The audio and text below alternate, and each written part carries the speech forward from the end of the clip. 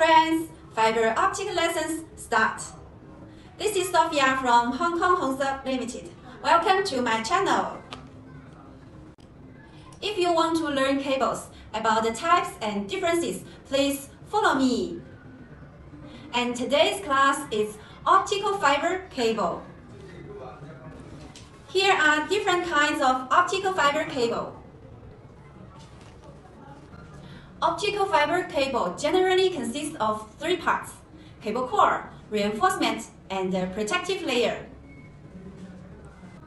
Cable core is composed of a certain number of optical fiber in a certain manner, which can be fan-out fibers or tightly buffered fiber, or it can be made into subcables and then bunched and stranded. Reinforcement is designed to solve the problems of lateral tension of the optical cable, usually using strand steel wire or Kevlar.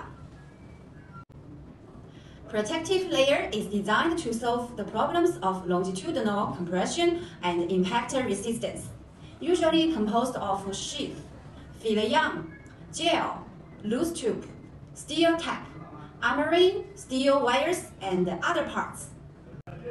There are these common optical cables: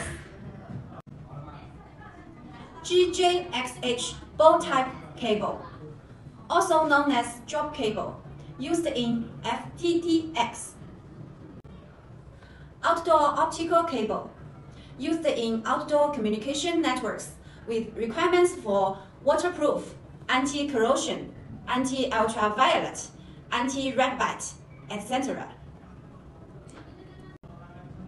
Usually, model name starts with GY, like this: GYTA aluminum tape armored, GYTS steel tape armored, GYTA 53 heavy armored director buried, GYFTY or ADSS non-metal optical cable. Indoor optical cable. For indoor use, the most common one is integrated branched optical cable in communication room. Yellow and blue are the most common colors. Submarine cable. It is used for internet access. It has high requirements for waterproof, compression resistance, corrosion resistance, and anti-radiation. It requires optical fiber amplifier and other equipment as relays. Okay, above information is the whole content of Lecture 1. Here we have a question: how to connect cables and equipment?